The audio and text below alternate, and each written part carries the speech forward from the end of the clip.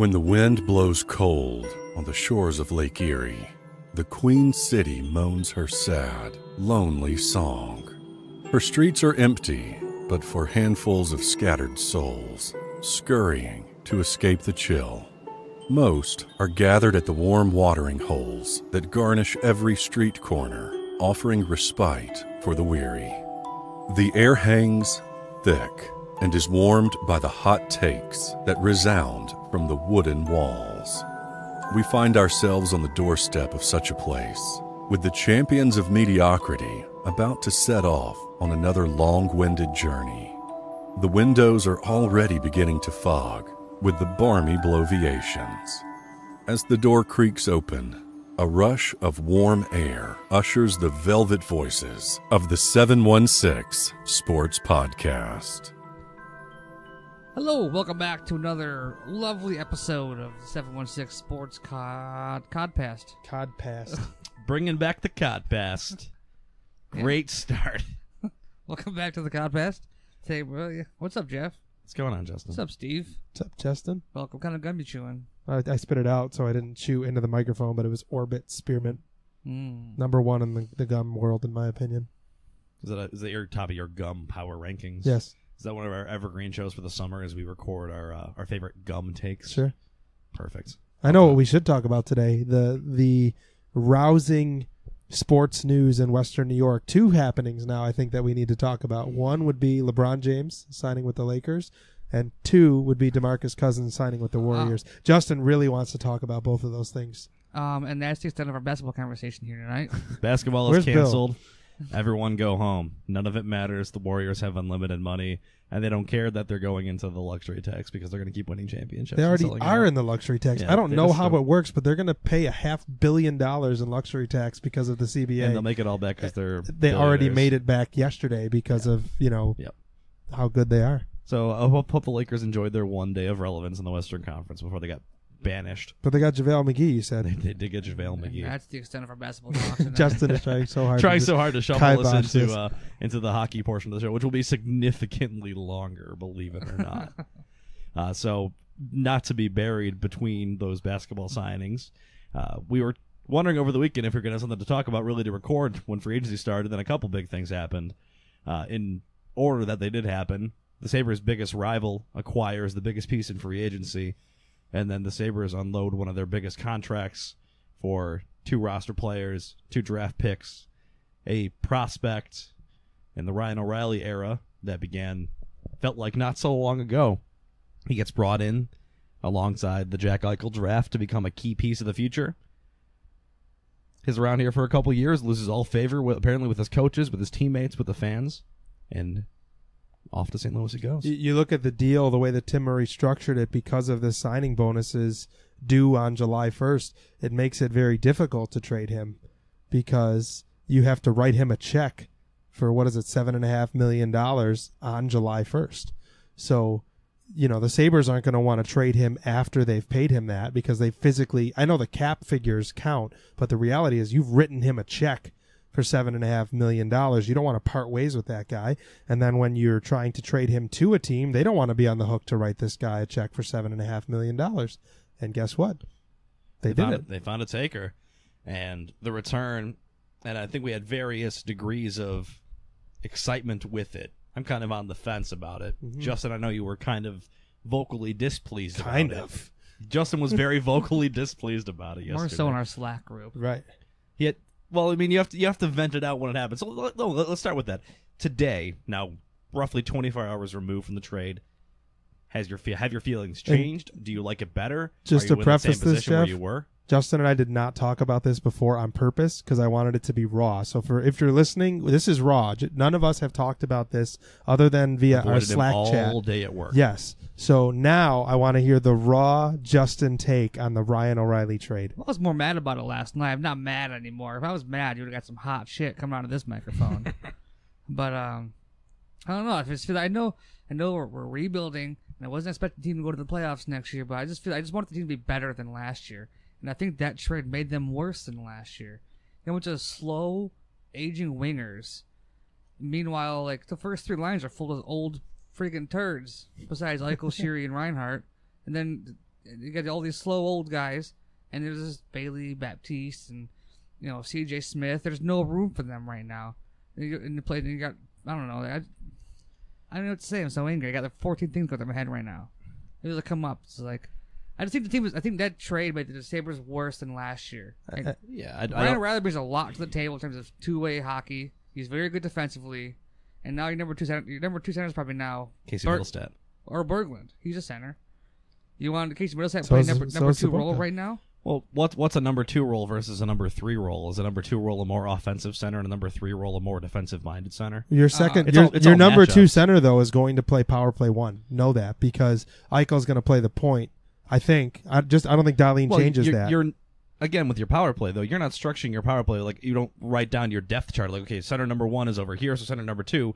If Berglund or Sabatka or Gergensons or XYZ person is better than Mittelstadt on the first power play, and they want to mix it up. Sure, they're not beholden to playing Casey at the number 1 center. Even though I think it is likely that.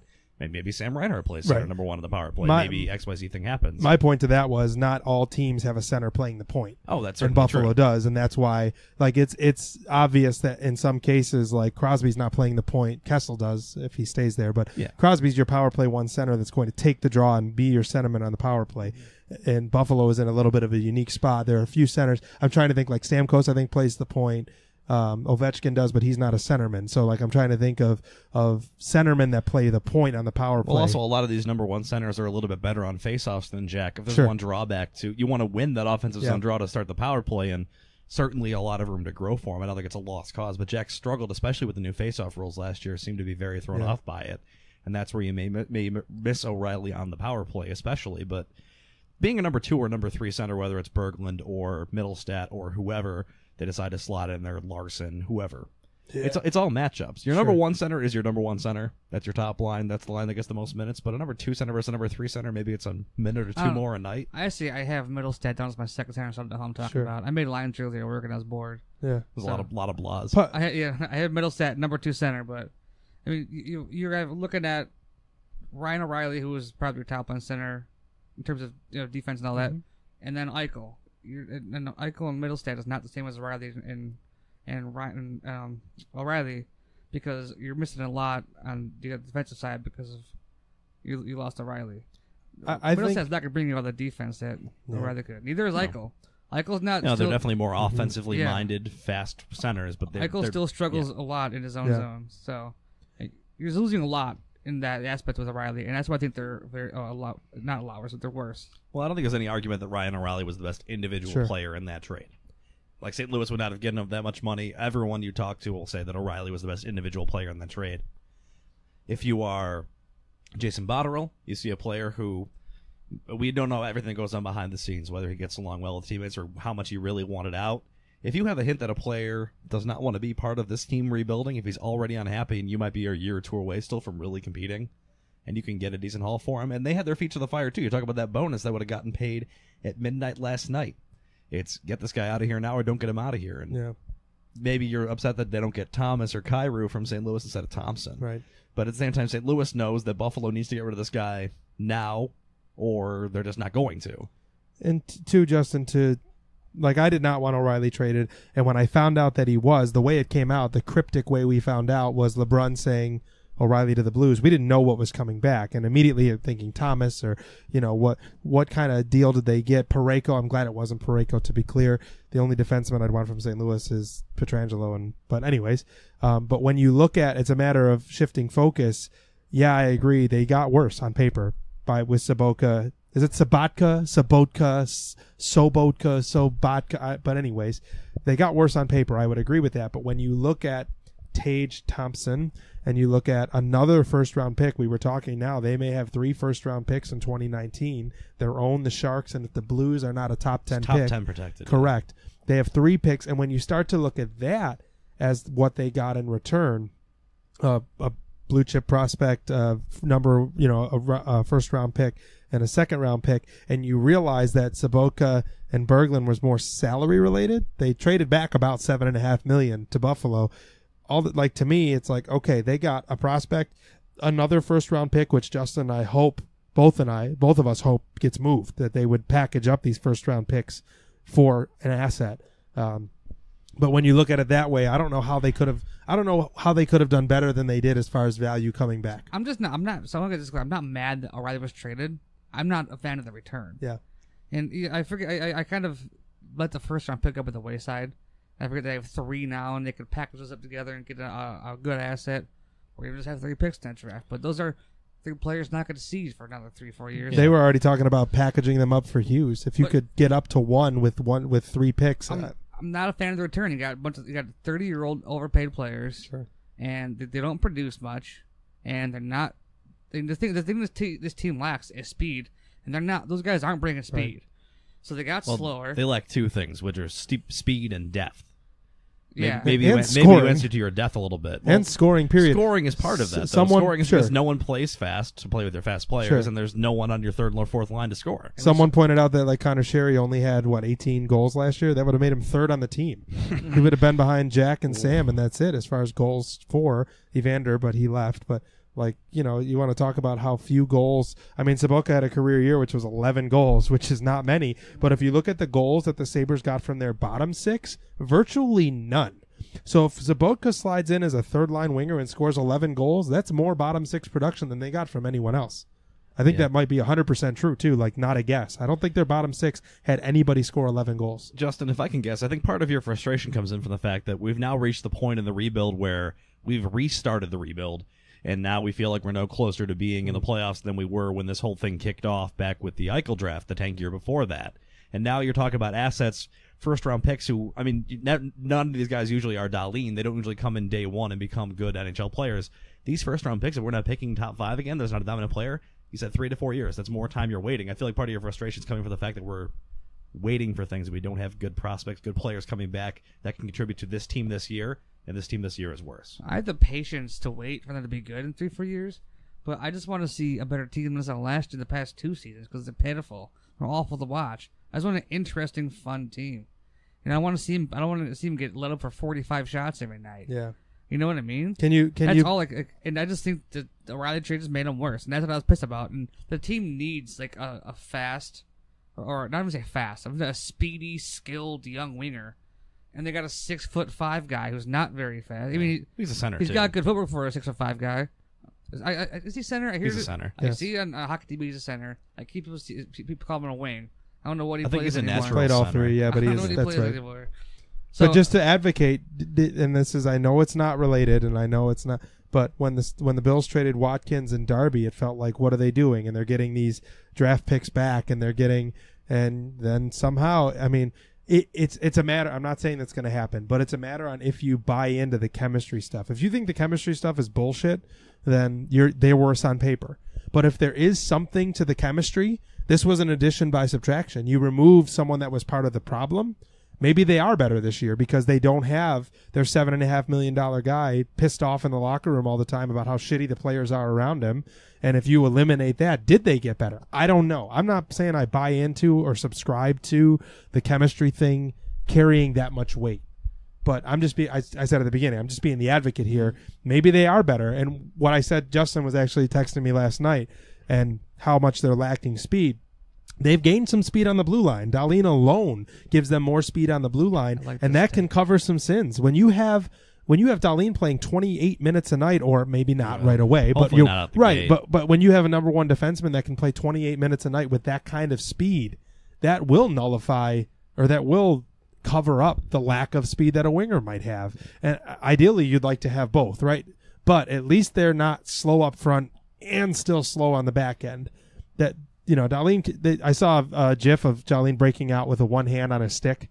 He kind of took the puck in the corner, scooped it out on his backhand with one hand, and beat the forechecker and got the puck out of his own end with one hand. And someone said that hasn't happened in 8 years in Buffalo. To have a guy be able to haul the puck out of his own end with one hand. So the one-handed pass is better than every single two-handed pass last year. So that's what it was. It's the most exciting defensive play since Tyler Myers' rookie year. Yes. I think it could come in and play a second line D. Sure. To start. It's gonna be Risto, Scandella, and then Dahlin and McCabe. I still think Scandella's a really nice player. I feel like I like Scandella. I feel like you kind of want to put Scandella with Dahlin. Sure. But that's 2 lefties together, though. A veteran presence. Yeah, that's true. I mean, it's up to them how much they want to put him on their offsides. Yeah. What's Bogo? Righty. Right. So you have want- your righties are Risto, Nelson, Gooley? Gooley's left. Memorize Risto, my Nelson, hand for the Bogosian is a season. So righty. you want to go Dahlin Bogo then probably. You want a veteran guy next to him. You don't want Gooley next to him, or Nelson. Mm-hmm. I want Nelson Gooley still, though. Oh yeah. No, It's a nice third If those pair. pairs all work, I like the defense a lot. When you Nelson's flesh it out on. like this with Dahlin officially here, Dahlin with Bogosian, if Bogosian is healthy, I think he contributes well if he's healthy. That's just been his issue, is being on the all ice. of a sudden, guys like Pouliot become expendable. And he came in, they traded for him, and he came in with a burden on his shoulders, and he wasn't very good. And now, I like it. Like, they have 9 guys. If you want to include, like, Pilot, and you want to include Pilot's supposed to Nelson, look very good at Nelson, development camp. McCabe, Bulio, Bogo, all of a sudden, you're at 9 NHL defensemen, which is a good problem to have. That's not including Hickey. I think Pilot finds himself a way on this team in this season. My buddy Eric has Bogo as number 7. Yeah. As Bogosian as a 7th You don't think defenseman, it's Bogo which it could- would suck to pay a 7th defenseman $5 million for the next 2 years. Well, it's been sucking to pay him to sit in the press box the last 2 years. What's the difference? If he's healthy, he's good. though. He's a nice player. It's just we have this tendency, and I'm sure it's not just in Buffalo. I only notice it because I live here, to attribute the value to a guy like Zach Bogosian because of what we gave up to get him. Yep. We attribute it because we got back Evander Kane, and people didn't like Evander Kane. We got rid of Tyler Myers and Joel Armia, who now got banished to the other side of Canada, to Montreal. I can't wait to see Joel Armia score on the Sabres 5 times a year. Just like who was it last year? Brian Flynn, Yeah, Flynn. Tim Schaller. All those bit players who leave Buffalo and then resurrect their careers.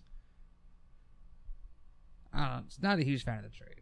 But there's an influx of new bodies, an influx of new blood, Sure. more so than just Just the give me- typical off Give me- season. Give me a skilled fast winger that you can put on the ice for Jack Eichel. I think you already mentioned them I'm earlier in happy. the show. Who? Bailey That Baptiste maybe, and CJ Smith. and that's what I said too. That maybe one of those guys slots in the top 6 role and provides the speed. We saw flashes of those guys playing in the top 6 Remember on that and off line last at year. the end of last year? Rodriguez, Bailey, and Baptiste. How good Yeah. they played together.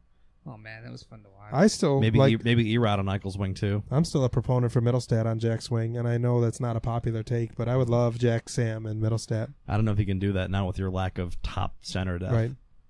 Getting rid of O'Reilly slots Middlesex in very firmly at center to me. Right now, I got Sabaka as my 7th forward, Yeah. or not 13th. 13th forward. Yeah. Yeah, So you got who? You got Jack with Sam and Sheary yeah. It was set with Palmer. and Opozo. Yeah. And then Berglund with Gergensons. Berglund with Thompson? Baptiste and Bailey. Do you have Thompson in your top 12, or is I got Thompson Berglund with Rodriguez and Bailey. Okay. is Thompson in your top 12? And I got Larson with Gergensons and Wilson. So Thompson's in the AHL for you. Yeah. And Baptiste too. And Baptiste to start, yeah. And we talked about Asplund. Do you think he's going to be in the AHL? Probably. I think to start. I he think will all the be. European guys will be down there for at least a year to learn Yeah. the smaller ice. It's Botterill's mindset is he wants to He's develop a very these guys slow, as a patient, cohesive group, developmental guy. Yeah. which I like. I Get think them we down, playing together, Yeah. and one team, learning the North American game together. And you'll see those, maybe it was Olofsson and Asplund, maybe. Both of them. Pilot, right? Yeah. All the Swedes. There's so many Rasmussen. We talked about the cap next year too. I mean, we're trying to find a valid figure of how much cap space the Sabres have. We've seen It's a anything pretty good amount from though. 16 to 26 million, which is pretty good. And then next year, 13 more million would be coming off in Bulio, in Pominville, and in Larson. When does Bogo come off? What's that? Get Bogo off here. When does he come One off? next year. So they have 5 million this year and next for Bogo.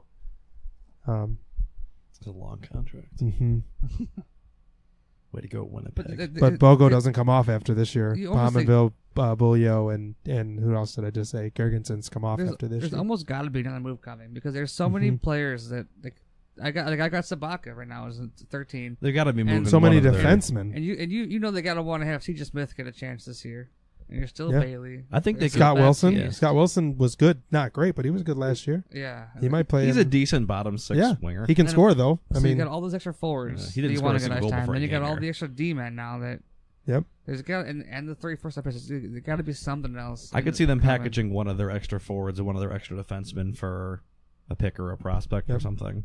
get See, rid of Palmerville, this team is so worthless. Just get him out of here. My Facebook memories showed up, and I said, everyone's excited that Palmerville's back, and I'm more excited for Scandella. He played good the first 5 games, and he was unnoticeable. He only played well with Jack, and that was the problem. People only remember that goal he scored in the first game. Against Montreal. Everyone remembers that. And that was all people Jack's talk pass about more than his. That Yeah. was a 38-foot pass on a dot. But no one on this team played well without Jack. El Poso's production came with Jack. Reinhardt's production, that's a lie. Reinhardt produced without Jack for those 50 games that he had. But for the most part, like Housley would break up Jack and Evander in an effort to spark another line, and instead none of the lines worked. So he'd have to put Evander back with Jack, and that was... You look at this lineup, too. There's like a serious lack of toughness, in my opinion. Yeah. It's not that... I don't know. Who's out there that's going to defend... Eichel, some scumbags them, or Mittelstadt, someone else that's scumbag, and they're all a bunch of, I don't know. Maybe Scandella. He's not afraid to... I think the defenders will. Risto kind of showed that side of himself last year a little bit. But you want Risto hurt and breaking his hand in a fight? Risto looks jacked, too. He does. He looks like he's been lifting. Getting that off-season frustration out. Yep. I don't know. I would rather not worry about that part of the lineup and just hope that you can find guys who are big and can hit. I'm not really worried about it. I just looked at it and I was like, Larson could do it. Well, on the other side, if you want if you want fast, you're going to have to sacrifice a little bit of that tenacity. I just need a fast... Like, who does Tampa have that's the guy. tough guy for them? Huh? Who does Tampa have that's a tough guy for them? Steven Stamkos is tough. No. I'm just trying to think, like, if you're skilled enough, do you really need Ryan toughness? Callahan. I know, I get it. Trust me, I get it. But it feels like if you're good enough, you know, they don't need to be tough, because if you piss them off, Kucherov will just score 5 times on you. Tom Wilson. That's the Capitals, but he's great. Tom Wilson. Tom Wilson's phenomenal. People that don't realize how much Tom Wilson played top line minutes this year when there was injury, he played top line with Ovechkin and Kuznetsov and was fantastic. But anyways, digress. I'm not a fan of the current state of this team. Well, I could have said that anytime the last 3 years. Correct. I mean, yeah, like the future is looking pretty okay, but I just want them to be watchable next year. And right now, I don't know. You'll be able to get your 5-minute online highlights of the things that Jack and Dahlin did. Yeah.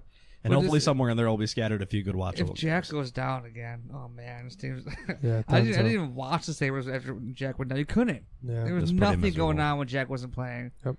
They couldn't even break the puck out of their own end. Like on the power play, no one wants the puck on their stick. They all drop it back to Jack, and he passes it up between the blue line and the red line, and they drop it back to him. Like, no, you please take it.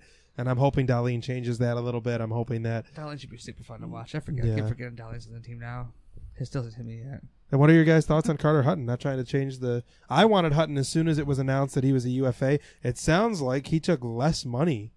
His agent said he left money on the table. It's a much better opportunity here for him. Yeah, he left money on the table. And speaking of leaving money on the table, John Tavares gave up $14 million. $2 million for 7 years. $14 million he gave up to play for Toronto over San Jose. Yeah. But anyways, Carter Hutton gives up money to come here because he wants a chance. He sat behind Pekka Rinne. He sat behind Jake Allen. And I heard a Blues reporter say today that there were nights that Hutton probably should have been given the goal.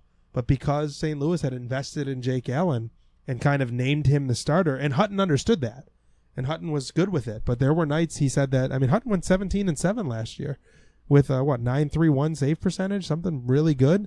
Like, Hutton wanted a chance to be a starter, and I think with Hutton and Ullmark, instead of 1 and 2, it's going to be 1A and 1B. Hutton might be 1A with the NHL experience, and Ullmark might be 1B. It might end up being split starts like you had with Ryan Miller and John Gibson, and not a situation where you have a true starter on day one. But I like the acquisition of Carter Hutton, and I think last year was an anomaly for him. He's played in the league a long time, and last year was his best year by a lot. But for $2.75 million, they took a flyer on him, and I think I'm excited. I think that he's going to be pretty good. Yeah, they got a really good deal for him. But was it last year's? Last year's best year, 2.09 goals against average and 931. That's my thing with Hutton. Like, he's had one really good year. He's on the plus side of 30, and he could turn out to be a Tim Thomas who just started at developed 33. super late. I'm not going to hold my breath and expect that Carter Hutton's going to revolutionize goaltending. If anything, you hope he eats up some games until Linus Ullmark is firmly your number one. So here's a hot take I dropped earlier on somebody. I'm a fan of this signing. I don't hate it. but they signed a 32-year-old career backup in place of a 26-year-old goalie who hasn't had a ceiling yet. Yeah. That's the only thing. That's only been criticism. And Leonard was an RFA I think if you expect too. Carter Hutton and Scott Wedgwood to be better than Leonard, if they're getting the same shots at them, you're going to be disappointed. But I think letting go of Leonard was more of putting faith. I think it needed to happen. Yeah, culturally again. I think I don't think it's a cultural thing. I think letting go of Leonard was more of a decision on Allmark than it was sure Hutton. Yeah, You know what I mean? Can we say too, and the reason that it doesn't matter is because he was the backup goalie and he's a UFA. But Chad Johnson spit more fire than Ryan O'Reilly did. Chad Johnson, they asked him if he would sign here again, and he's like, I know I didn't have a great year, but it's really hard to win on this team. Yeah, he's like, this team is awful. Like he stopped short of that, but he essentially that's what he meant, ripped though. his teammates and said, rightfully so, the dude's hung out to dry, and that's just how it is. But what he said was severely more egregious than what Ryan O'Reilly said, and he wasn't wrong. I had a fiery post about Chad Johnson dialed up to Twitter, but I didn't post it. If I get to hear, if I go back and listen to his comments, I get mad again. It'll come back. I'll do that later on in the show. Probably. Do it. I want to hear it. It's basically making excuses. Like, your job is to bail out the team, and you couldn't do it. I don't know. Something along those lines. I mean, it is to an extent. I don't know. Maybe I just view goaltending differently. I gotta hear it like again. the concept of having to bail out a team. Like, you hope your goalie does it, but I never expect my goaltender to make up for the other 5 guys on the ice not making their assignments correctly. There's going to be times in the game where the goaltender has to do something because the other team made a better move. I'd say there's Leonard and Johnson and Ullmark when he played were just completely left out on an island. Yeah. Yeah. You said there's times in a game. I think there should be times in a season. Like maybe 2 or 3 games a year, your goalie's got to steal you one. Yeah. But the other 75, you'd like your team to look competent in front of them. Yeah. And Ullmark's first start, didn't he face like 53 shots? Yeah. And he won. He did. Stopped like 52 I was at that of game. them. It was great. I mean, it's just like a shooting gallery out there. And, the number of times that Leonard would get beat backdoor, because the Sabres defenseman has lost track of people the winger. are watching the pucks. They're not taking their man in front of the net.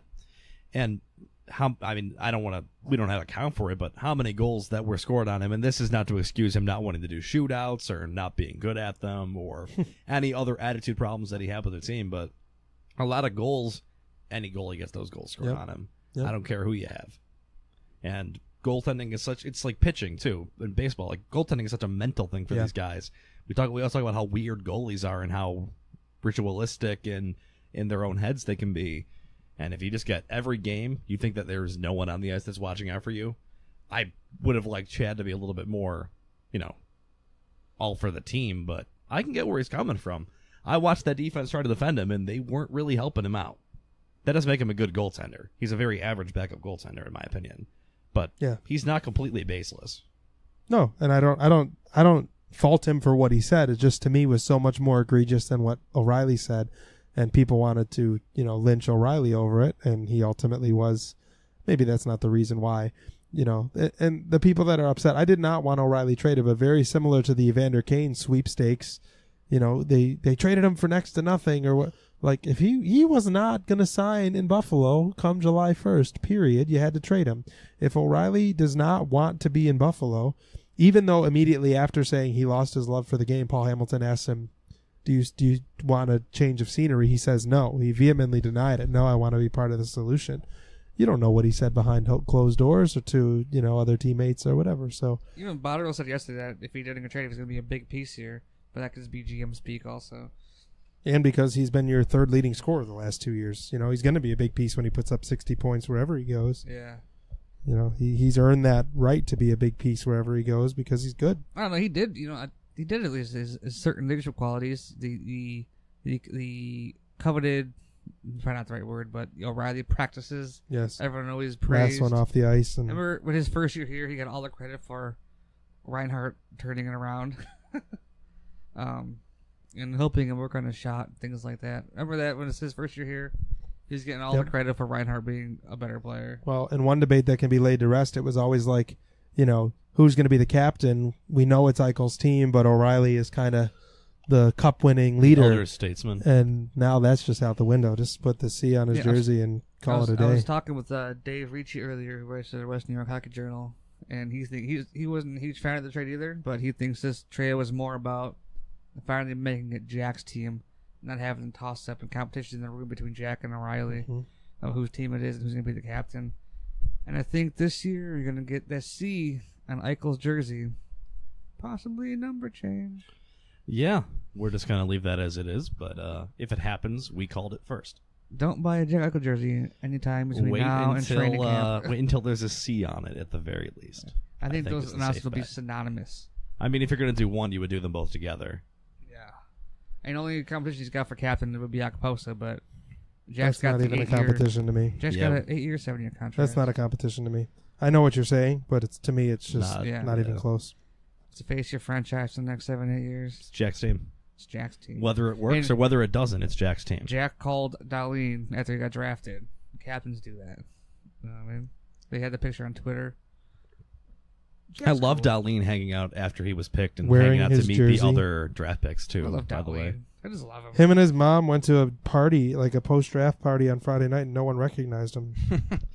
Nobody knew who he was. To in be fair, Dallas. because they all wear helmets all Yep. the time. Hockey players are probably the least recognizable, other than their like huge size in some cases. Like you recognize John Scott, but like I think a lot of NHL players could just walk into a restaurant and sit down, and maybe the diehard fans would notice them.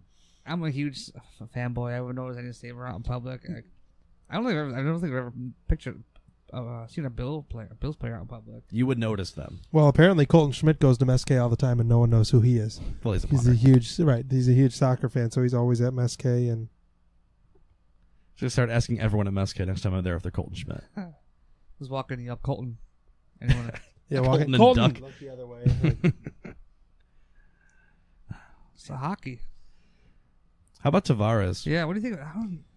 There was someone kind that of alluded to legitimately it. called into GR and said the Sabres should have signed Tavares. They had all the cap space that they needed.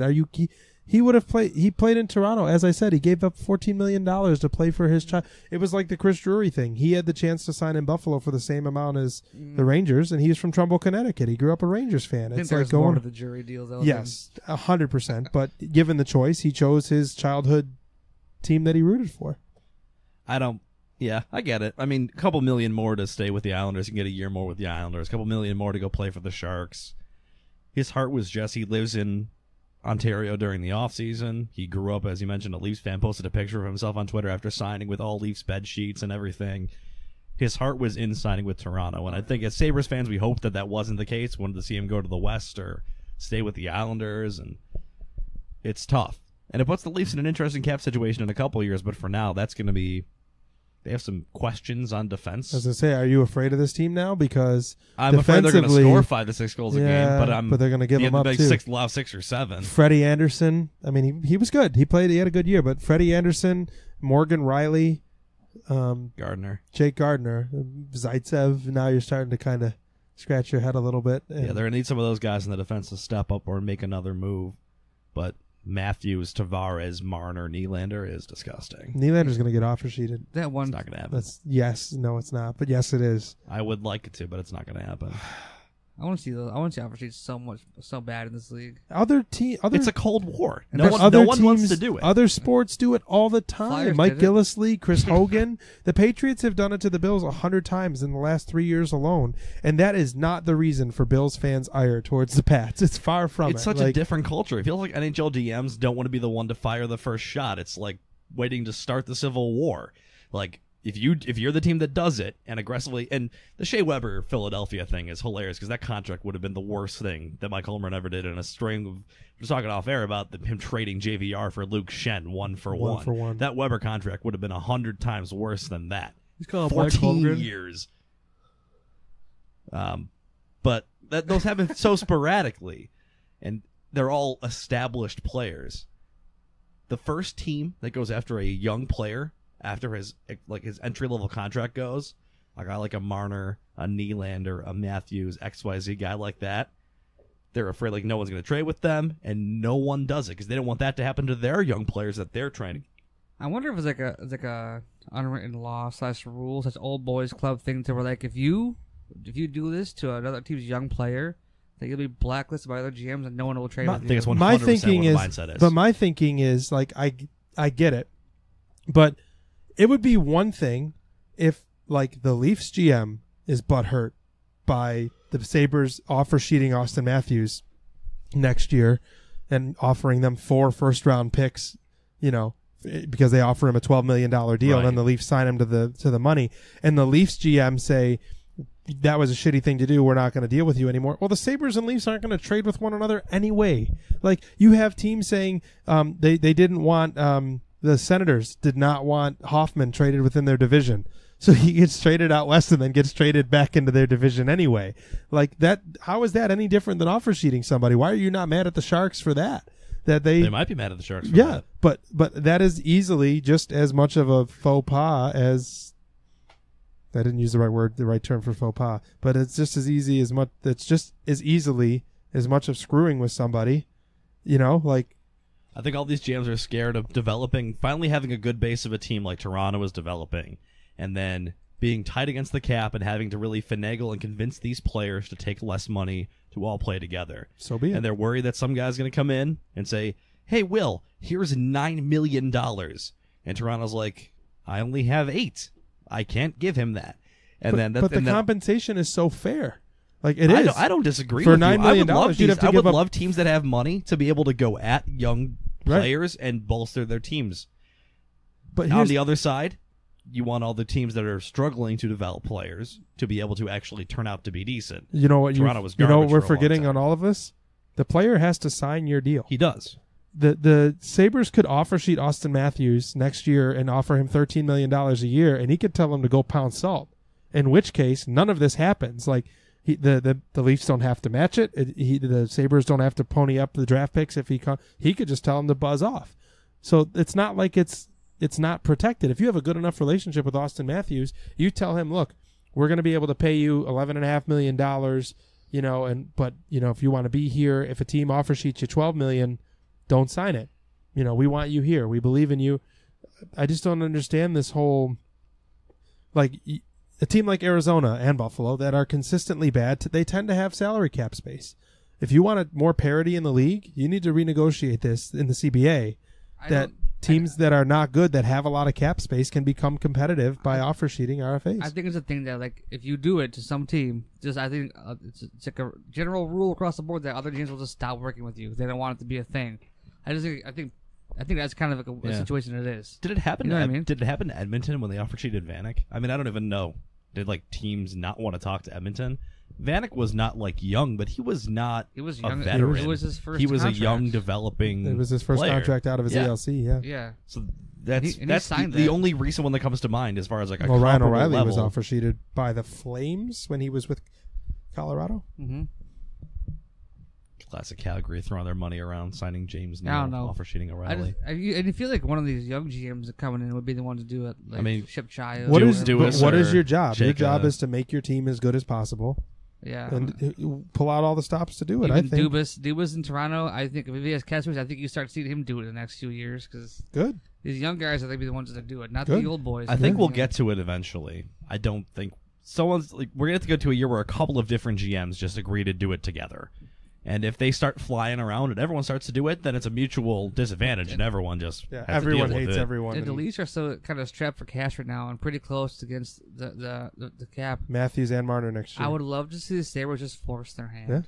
Yeah. The rumors were the Islanders were going to retaliate by offer sheeting Nylander. That'd be great. However, they don't have the draft picks to do so. Yeah, you have to have So you have they- to own your own Yeah, picks. so the range you would look at is 8 to 9 mil, which is 2 firsts and a second or something. it's a lot. But they don't have the second to do it. And So they would have to offer over 10 where it becomes 4 firsts. Because Steve You have mentioned, to you have to have your own picks to do it. I know. I would just love to see it. It should be an aggressive ballsy move. Like, you're going to sign Tavares and avoid your defense like that. Strap them, Mhm. Yeah. to just be all offense and no defense. Yeah. 'Cause that's the only way we're going to beat them for the next, 5-6 years. I mean, the Sabres have 3 first-round picks next year, right? Yeah. Okay, there's 1 of the 4 for Marner. Right. They can't do Nylander for the mid range because they don't have a second round pick next year or something. That sounds right. So they wouldn't be able to do 2 firsts, a second, and a third, which is the $6 to $8 million range or so. I don't know. It would just be a lot more interesting. It would make restricted free agency a lot more meaningful. Yep. Yeah. Instead of just, your contract's up, but you're coming back here. We both know it. Yeah. Barring some sort of crazy circumstance. Right now, the crazy thing that happens with RFAs is when they're not tendered, like Leonard. Yeah. That's the big Or they go to news. arbitration and get Correct. awarded way more than the team Correct. wants. But even then, that's just what's open and shut. You're back here anyway. Correct. Yeah, let's make restricted free agency a lot more fun. I mean, there's so much time in the offseason to kill and talk about stuff. A couple of young players trading teams big time, making big money, becoming key pieces. I hope it happens. And if it was out there, you would immediately be seeing who has 4 first-round picks. You know what I mean? Like the Sharks are out. They can't do it because they don't have their 2019 pick. The Blues are out. Yeah. But you know who's in? You know, the Coyotes have their 4 picks. And it's not like you can do this all the time either, because if you're going crazy all in on a guy and offering the 4 first-round picks, you can only do that once every 4 years by definition. And you're probably overpaying. You have to make sure you pick the right guy. And you are overpaying. You're overpaying You're intentionally because overpaying. Otherwise, they'll just sign him and match the deal, like what happened with Vanek. So if you get your guy, you better hope it's the right guy, because if you go out tomorrow and you overshoot William Nylander and give up 4 first-round picks, doesn't matter if it worked or not, you're out. Yes. Toronto gets him for 4 years. Your picks for 4 years. It doesn't matter. That's why the revisionist history of the Vanek thing is so interesting, because you think of what the Sabres would have been without, what Edmonton would have been with. Yep. It's interesting. Yep. I think it'll be Chayka or Dubas or one of the new blood GMs who does it first. Arizona has a ton of money. All the money. Who else were they talking about having issues getting to the floor? Like the Islanders are going to have an issue getting to the cap floor. Well, that's how they had to pay Valtteri Filppula. Yep. Who is terrible. Awful. There's going to be another Sabres trade soon. The next month is going to be a trade. Yeah, I think it's going to be a less exciting They one. have to. They can't keep 9 NHL defensemen. They got a plethora of forwards now, too. Yeah. They got to get out some of these old guys and get some room for the young guys. I would not be surprised if they tried to move Bogosian's contract and just didn't get a lot Who's back. going to take it? Someone who needs defensive help, if he's healthy. Pay half of it. Yeah, you can sit on half the money. You can retain half the money. Someone's like, oh, another thing you could about the rather do, they saved $7.5 million. Okay, that's cool. Yeah, they just gave it all back to Berglund and Zabaka. That's cool in the Galsano era, but like, what calm down. I think that's 7.3 come back, 3.5 and 3.8. That might be wrong. Yeah, Berglund's 3.5. I don't know. Maybe Berglund or Zabaka turns into a decent top 9 player. I mean, they're kind of buried down in St. Louis beneath the Tarasenkos of the world. I mean, they're not going to get top 3 minutes, but I don't know. Maybe Berglund turns into a decent role player. I'm not completely lost on him. I did love that Shiri trade, though. They give up nothing. Yeah, and they have an extra third. If the Shiri trade doesn't work, it doesn't work. They give up nothing. And he's only $3 million for 2 years. And you bring in Matt Hunwick, which just means you have more depth to get rid of a defenseman in the near future. Yep. Yeah, that might be 10 defensemen with Hunwick. I'm not even kidding. Yeah. If we were to sit here and name off all the defensemen, if you include Pilot, I think they're at 10. We got your top 6 we talked about, then Falk, Hunwick, Pilot, and... Bulio's not in the top 6. Yeah, McCabe we did not put in the top 6. We did not put McCabe in the top 6. Your lefties were Gooley, Dahlin, and Scandella. Isn't that nuts? Now we're talking 10 or 11. This is crazy. Package them up. Who do you want? Something's got to go. Something's got to go. And I don't want it to be Risto. I could use a top 6 winger. I hope it's not Risto. Yeah. Well, I think Risto is expendable at this point, in my opinion. opinion. He's got value. That's because he's got 3 years left. That's part of why O'Reilly was the guy who left, too, because he had actual value. Yes. The two that you're going to see trade, if there's a trade in the back end, you're probably going to see, I think, Risto or McCabe. Risto brings you value. I wouldn't mind McCabe. McCabe was just kind of like a meh. Mm-hmm. You know, he's not but great. He's young. Yeah, but... So teams will look at him and say, well, he's young. He can still develop. He's just a guy. Bulio, too. Bulio's at $2.4 million. Mm-hmm. I don't think he's got a lot of value, don't get me wrong, but he's an expendable piece in my opinion. Mm-hmm. I wouldn't be hate if I saw Risto go, because you'd probably get a solid return, and I think that they can live without him at this point with the way their defense works. If they trade Risto, it better be for bona fide top winger. He's a good player. I'm not saying I don't like him, get rid of him. He's a good player, but he's a good player. I don't think he's great. I think he plays great every 4th game, and he can barely make a breakout pass to save his life to someone's tape. I just want to keep him because if you look like the Predators, who are competitive every year, it's because they have 4 defensemen that are all top pair guys. PK Subban plays their 3rd defensive pair very often because they're that loaded at defense, and it just feels like that might be a bit of a mistake to trade away a top tier defenseman. How's got to be pumped looking at that D? I know that D lineup.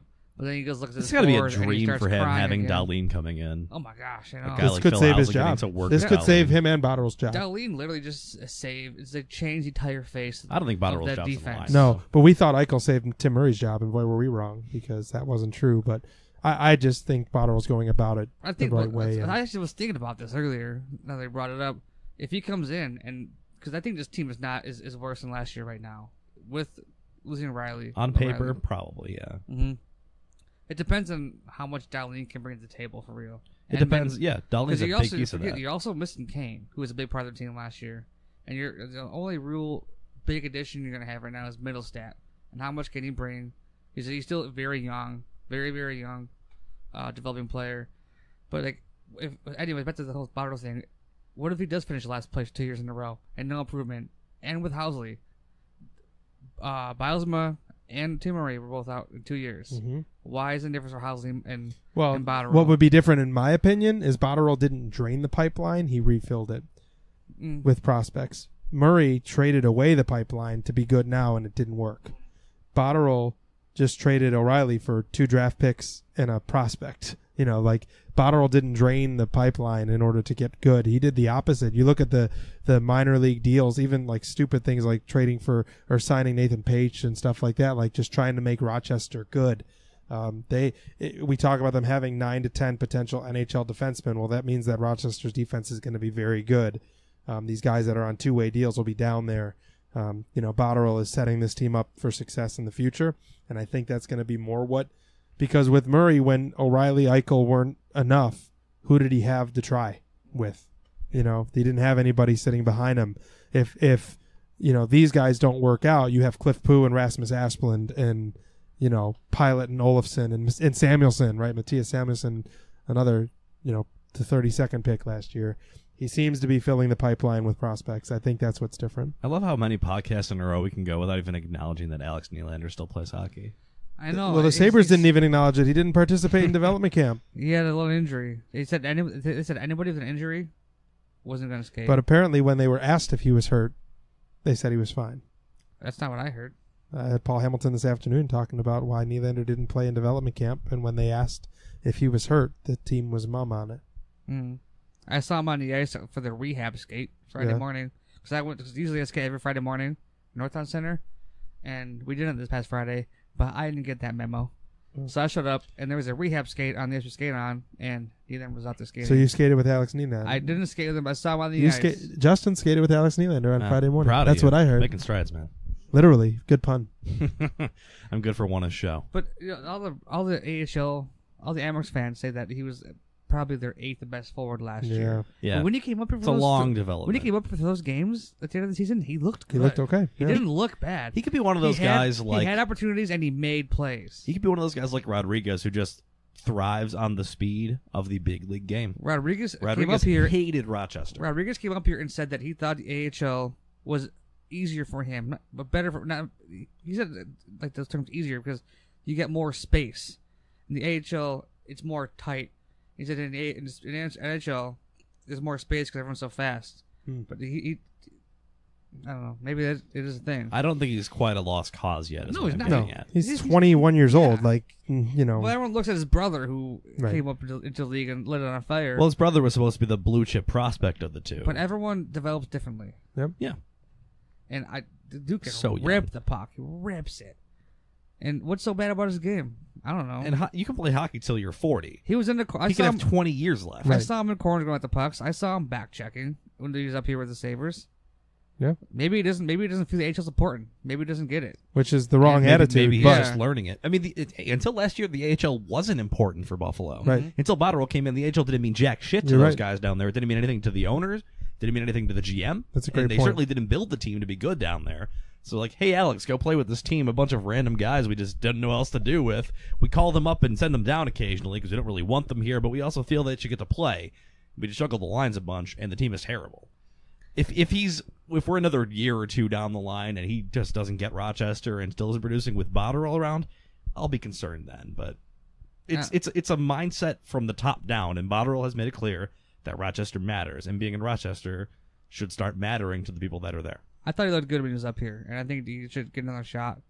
And he looked great with Posto. He was playing with Posto a lot, and he was setting him up, and vice versa. He had a goal that was up here, right? It was a weird Yeah, one. so. he was flying through the air, and the puck hit him on the way through. Was that what it was? Yeah, the puck hit his stick between the hash marks of the face-off circles, but he was airborne. Like he was getting cross-checked, but he got a stick on the puck on the way through and deflected it in.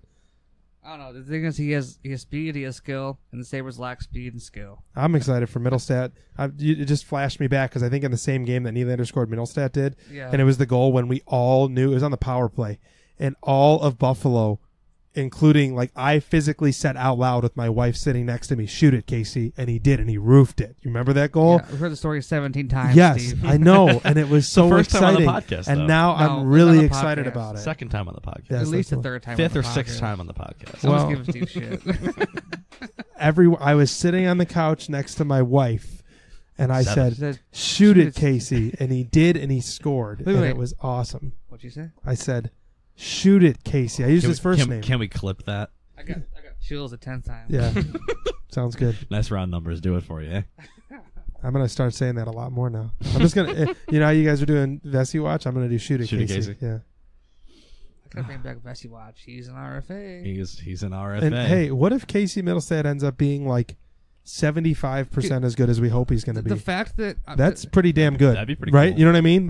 thank the Lord that he could not do pull-ups because the fact If that we we do a got, pull up, he he would fell have to been gone 8. before we the took fact that we him. got him at 8 and you see him on the ice, Oh. he should have been a top 3 pick. if he was drafted the next year, he goes number 1. Where does Casey playing in the World Juniors rank in your favorite hockey memories from last Sabre season? in the development camp, Number it- one. Granted, it was 3-on-3. That's a lot. He came across center ice. He literally he was on the right wing, cut across the ice, got the blue line on the left side of the ice, cut back across to the right, and he just kind of swooped back in, and all 3 players just dropped back and what's he gonna do? And he just put on a show with his hands and made a play, and the man was scored. Looked like Pekar got He into just- his head a little bit, Just Yeah. backed off the defense so easily. and he responded exactly the way he wanted to. And you nailed it. Those moves he was making right after he took that hit, he's like, "All right, you want to go at me?" Okay, and then instead of being trying to go at him physically or retreating because he's a smaller kid, you can see the switch. You can see that light bulb go off in Casey's head. He's like, "All right, kid, let's go for it." Yeah. And just turned on the Jets and just burned the D. You for want the rest of puck, night. take it, and they couldn't. He looked Kind of guy, amazing. you don't want to poke the bear. Yeah, that's what you talk about with a guy. You mentioned it with Kucherov. You don't want to go at Kucherov and get under Kucherov's skin because then Kucherov's gonna be like, "All right, let's go," Yeah. and he'll light you up for 3 or 4. That's exactly what Casey did this Yep. weekend. Yep. That's the scorer's mindset that we are desperately lacking Yep. amongst basically anyone who's not Jack Eichel in Buffalo right Yep. now. Yeah, if Mittelstadt shows the ability to carry a second line and all of a sudden you get 2 lines worth of scoring being carried by Eichel and Mittelstadt, this team will look significantly different, and I'm excited for it. And like I said, if Mittelstadt is half as good as we hope he'll be in his full rookie campaign, this team will look dynamically different because what if he scores 50 points? What if he scores 60 points? Yeah. That's a different looking team. Now let's say that Jack establishes himself very well as our number 1 center, which I think we realistically expect that he will. Casey comes in and becomes a pretty decent second center. There's still a lot of questions on this team on the outsides. But if you get those 2 guys, Dahlin and Risto, and some of your other defenders established, what if Ullmark comes in this year and proves to be a promising-looking starting goaltender? Now is next year, man, I don't know what they're going to do, or does next year turn into, man, if we just get a couple of wingers, maybe we're actually on the cusp of Sure. it. This could be the year. I think this year they're 1 year away. Yeah. Which no one wants to hear ever that your team is, we're just a year away. We've been a year. The Bills were a year away for 20 years. Right. You never want to be a year away. But for the Sabres, who have been multiple years away at multiple points in the last couple of years, a team being a couple big signings away from knocking on the door sounds like a step up. And if Ullmark shows he can be a number 1, you have a goaltender for 15 years or Yeah. more, which is crazy. You get him and Pekka Luukkonen as your number Yeah. 1, number 2 for the future. Ukko-Pekka Where's he gonna Luukkonen. play? We talked about that earlier. Where's he gonna play? Where's he gonna play? Where's I don't know. Do you know? I don't know. Do you He know? could Jeff, play do you anywhere. know? The man could play anywhere. He could play anywhere. Possibilities are endless. Endless. No one knows. Does he play in Canada? No one Does knows. he play in Europe? Does he play in Europe? Does he play in the AHL? Does he play He's in the not AHL? limited to just one continent. The man could be anywhere. Does he play in Where's- the ECHL? Where's he gonna play? Where's he gonna play? I have no idea where he's going to Do play. you know where he's guys. gonna play? I have no idea. Where could he play? Steve, do you know? You know what? I don't know. Who's on I don't know. first? What's on second? I don't know what's on third. Shoot it, Casey. Shoot it, Casey. I said, shoot it, Casey, and he did. and he scored. Justin, while we're still on the hockey segment of this program, when are you skating for the power play this year? Woo! It was the opening ceremony, the opening shift after the first 2 hours, and then I'm playing goalie, 2 to 6 Well, that's p.m. exciting. Swiss cheese. I'm playing a 6-hour goalie shift, possibly 6-hour goalie shift. possibly 8-hour goalie shift. Woo! My actual shift. I don't envy the smell of the locker room afterwards. My actual goalie shift is 2 to 6, July 9th, but my friend's team, before that, the shift before that, he's worried about his goalie, and he asked me to play goalie today. I was like, I could do it, and I will do it if you need me to do it. So for those of you who are listening and are not familiar, this is the second year now that Justin is participating in the 11-day power play, which is starting this Friday night down at Harbor Center. So if you are a local listener of the show, we would encourage you to go down to Harbor Center Friday night for the opening ceremonies. Thursday night, right? Thursday night? The 5th? No, it's Friday night. Friday night. No. Oh, yeah. Today's the 2nd. It's Monday. Uh-huh. The 3rd is Tuesday. Yeah. The 4th is Wednesday. Yeah. The 5th is Thursday. Right, with you. It starts the 5th. I thought it was Friday. You better fucking find It's out. Thursday. guys. I'm coming to Skating in watch you skate Thursday night. You told me. See, this is me getting angry at Justin on the pod. It's in my calendar, Justin. 7 Okay, p.m. I thought the Friday 11-day was, I thought power Friday play. was the All right, 5th. so Justin is So, skating in it's the Thursday. opening ceremonies. He's like, it's Friday. I'm like, the 5th is Thursday. He's like, Justin's going to show up Friday night like, where is everybody? I'm glad I knew that. Thanks, Steve. I would have been there. I have it in my calendar because I'm going to come watch you. I'd have been there So in front. Thursday night for the opening ceremonies where all the original guys are I'm skating mad from now. last year's 11 days. And then next Tuesday, definitely from 2 to 6, possibly from 10 in the morning to 6, Yeah. Justin is playing goalie. And I then, played once- and Eric's playing with you Tuesday, right? The 10th. The 10th, so Wednesday. Yeah. Okay. 10th, 2 to 6. You're just so you know, they have all these teams now, so that the same group of guys don't have to play all 11 days. But Justin's going to try anyway. Yeah, so Justin doesn't have to sleep under the stairs and listen to all the bands above him. Yes. I get to go home after.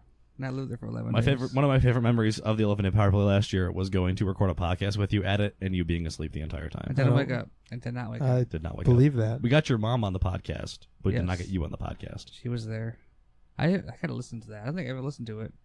It was decent. We did okay. It We, was your I- best performance. So that's Bro, it's not far off. got him. Roasted. Burned, destroyed, wrecked, REKT wrecked. as all the youth would say. Wrecked him. Damn near killed him. I played one 7-hour shift as a skater, so I don't think 8 hours of goalie is doable. It's gonna feel. I would imagine it's gonna feel different this year though, because you guys aren't going We for have subs. day after day We after have day. subs. Well, you don't have subs as a goaltender. Who else is skating in the inaugural names that we would know? Who's skating at the 7 o'clock first 2-hour shift? I don't know. We even know. I don't know. Well, Mike Lezakowski, who's him and his wife started the whole thing, are skating. Lezakowski's skating. Yeah. Yeah. It's so it's basically if you Jeff went Peters, last maybe? year, it's Andrew Peters' brother Jeff Peters. Mm-hmm. Basically, if you went last year and watched the original guys, you will find them in the opening Right. shift. That's why I was Thursday. asking for. I don't know. They're really not Les names Kuntire. though. They're all Les just Kuntire is a former NHL goalie. couple local radio guys, right? Jixter. Yeah. It's only one. Oh yeah, and Alan Davis, program director, GR. Oh yeah. Al is a fucking cool guy. Dude's a warrior. Yeah. No matter how many emails he sends us about having to switch over our radio app from TuneIn to radio. He's even on the radio now. He's got that. I know. app. I heard that today for the first time. I was like, oh, I know that guy kind of through Justin, sort of. Telling me to switch my app from TuneIn. I want to punch my iPad in the face every time it comes on. Everyone hates that stupid app. Yeah. Alan, everyone hates the app. Yeah, That's but okay. you can't But Shope use and the two. Bulldog need you to do something. Yes. Howard and Jeremy need you to do something. We need you to do something. Yeah, if you're bored, Thursday night. Do something. Thursday night. Are we sure? Yeah. Where have we confirmed? I'm gonna be at the Harbor Center Thursday by myself. Like, go Justin. Where's everybody? Steve's got we're gonna borrow the big cutout head we made of you for work last year. I Please. got it downstairs. I believe you. I thought the 5th was Friday. So that's my Thank God that we told you this right now. And by we, I mean Steve. 'Cause I was would've showed up vehement. I was Friday. vehement about it. I'm like, damn it! It was Thursday. You told me. And then I'm like, the 5th is Thursday, and you're like, yeah. If you go for the opening hour, they will have Dan Dunleavy and Rob Ray calling it live over the PA. So that'd be pretty cool. Yeah. It's pretty dope. Last year I like was Dunleavy. RJ's on vacation, so he can't do it this year. Damn. We'll get you back for next year. I was trying to get you and Eric on it, but It's okay. damn. I would have been more than happy to, but I'm okay with the fact that Dan outranks me a little bit. A little bit. People know who he is. If I showed up there, I was like, who the fuck is this guy who's talking for an hour? The voice of where FC did they Buffalo. find this Who? guy? I do UB men's hockey in the Buffalo Buttes. People will be like, oh, all right. Who are those? And where is Dan Dunleavy? Most again? people say when I say that I was helping you guys out with the broadcast for UB men's hockey, they're like, UB has a hockey team? I'm like, yep, there it is. It's all right. It's the story of my life. Someday, someone will know who I am outside of the two of you. We love you, though. It's appreciated. I think you're well respected in the NWHL circles. No. I think And that's not to me as good. That does matter to me. Sure. And I appreciate that, and I like who we work with in the league.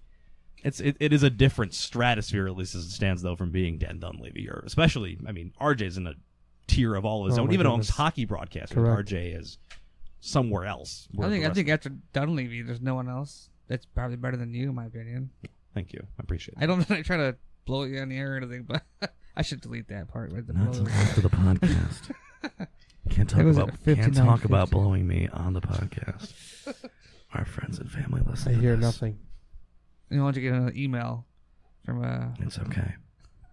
People can email me about blowing me anytime they want. Oh, we're leaving all this in now. this Absolutely. is digressing very quickly. No one's listening anymore. What?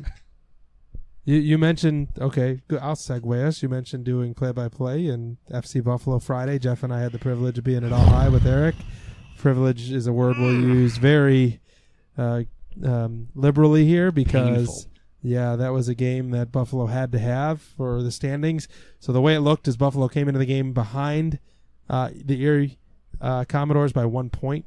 And if they got beat by Erie, they would be 4 points behind them with only 3 points possible to get against the worst team in the division. And they needed a win to leapfrog and still would have needed help because Erie had a game in an hand. extra game in hand, and Cleveland, I think Erie was ahead of them. Cleveland and Fort Pitt were also ahead of them. Yes, And all those teams played each other. correct. So they had to get in points theory, somewhere. Buffalo could have leapfrogged them all as they bit each other Right. on And the it was back. top two that make the Correct. playoffs, so they basically needed to pass at least two of those three teams.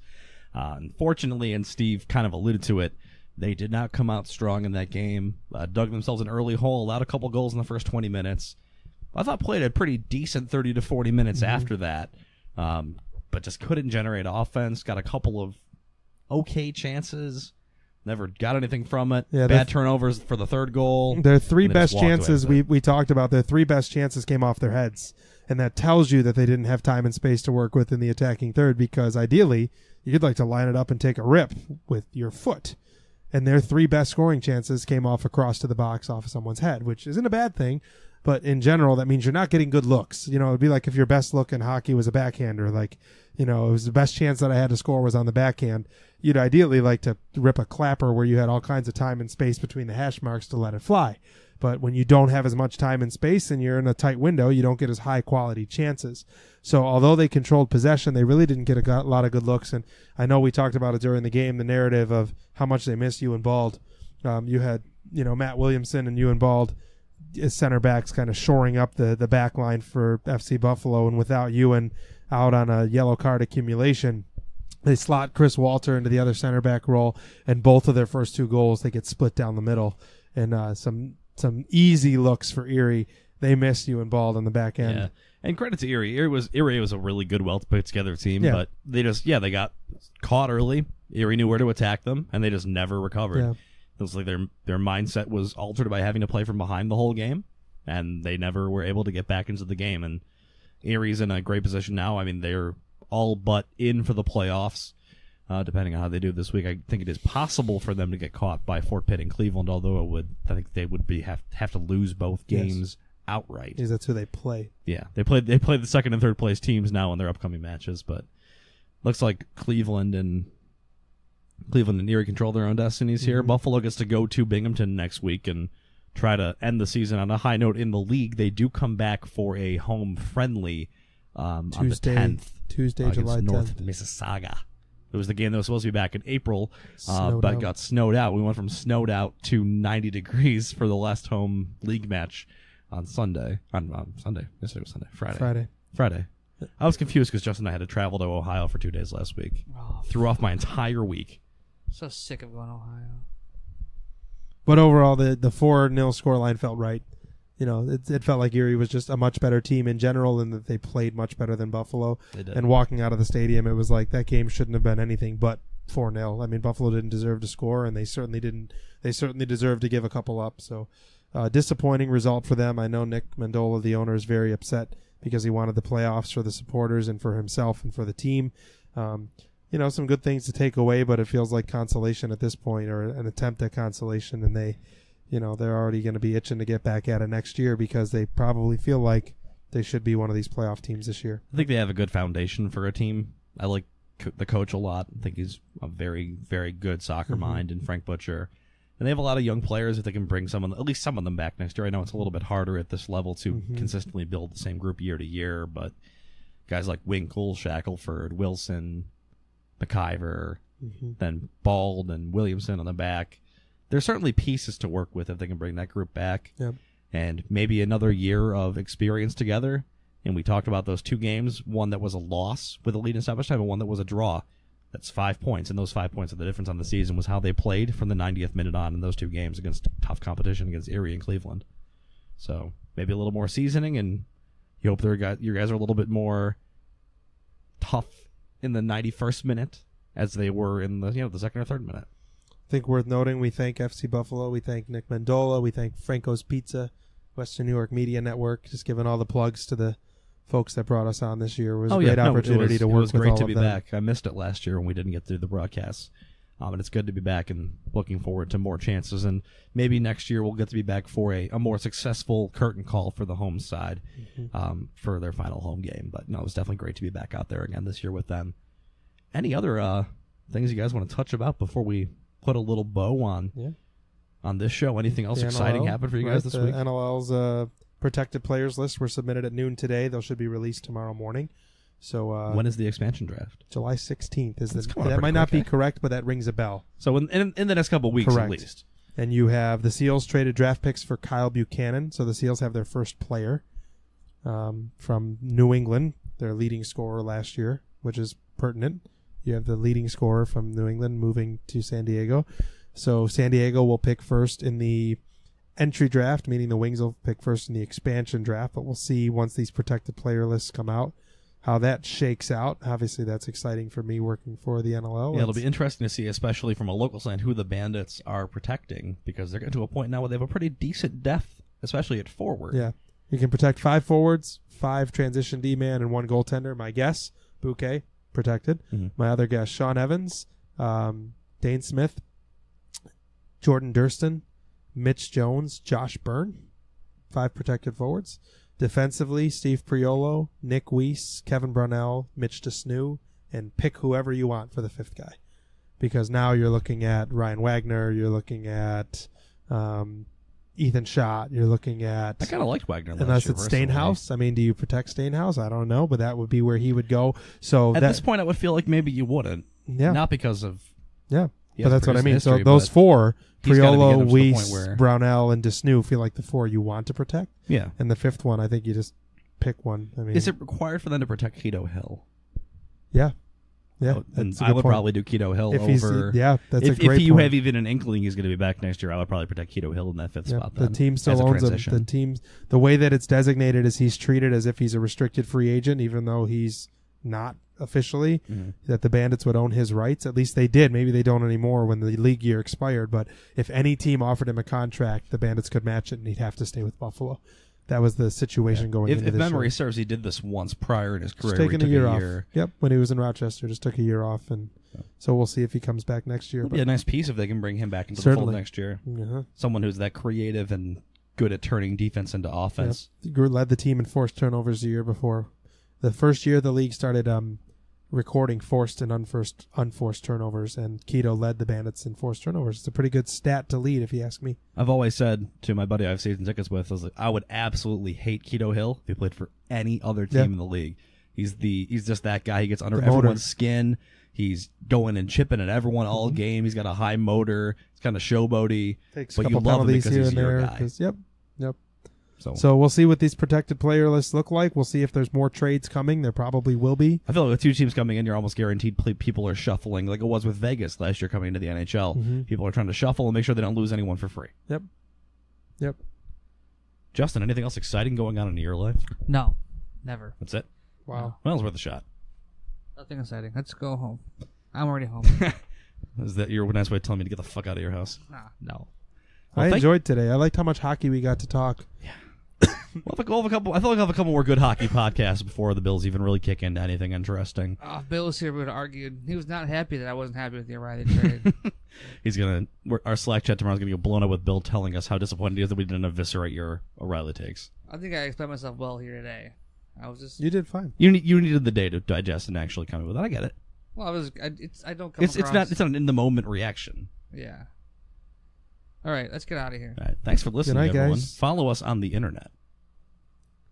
On Twitter. At 716 Sport Podcast. Yeah, we're only allowed one sport at a time. Yes. If we ever tweet about the Bills and the Sabres, you can report our account. Find us on Facebook. Find us on Podbean and Google Play or the Google Store. Subscribe. Or the radio.com Don't just find us. app. Subscribe. Subscribe on Apple Podcast. Click that subscribe button, fam, for that hot content coming to you sometimes when we feel like it, mostly. All right. Goodbye, Good everybody. Good night.